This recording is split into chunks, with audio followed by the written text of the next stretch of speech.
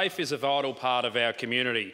For thousands in our local community, it is their first step towards a job, their personal development, learning and supporting their families into the future. In 2014, as the Labor candidate for Mordialloc, I pledged to always support TAFE, always fight for investments in skills and training, and to get the very best outcomes for our local people.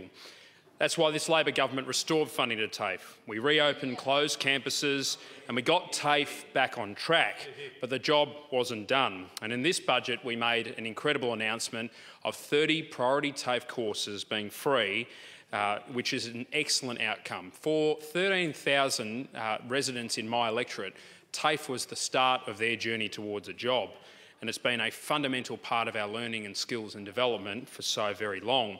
And when you accompany that with our procurement policies, where we provide 10% of all places to apprentices on our major projects over $20 million, we are giving Victorians their first opportunity on Victorian projects.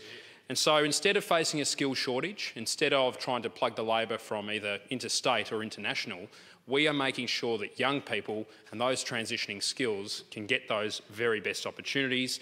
And an infrastructure boom, and with confidence up in Victoria, it's the least the government can do to support working people and people getting a skills and training, and I commend such a wonderful policy for my electorate.